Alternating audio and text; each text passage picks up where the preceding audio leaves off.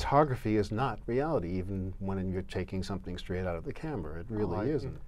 Well, in my world, as soon as we go from a two-dimensional representation of reality, which is three-dimensional, it's already distorted. No photograph that comes out of the camera is necessarily perfect. It's usually not. This notion of that it didn't come out of the camera, this is the first, I've actually not heard that so much. I've been in this field for decades.